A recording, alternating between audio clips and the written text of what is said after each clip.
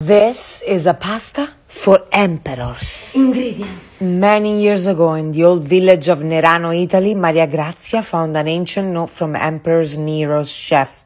She ran back to a restaurant and began frying zucchini in olive oil until they were shiny and golden, just like you are.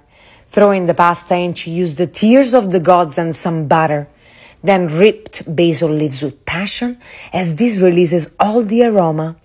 Equal parts of pecorino and provolone cheese, a scrunch of pepper, and more pasta water to create the ultimate creaminess.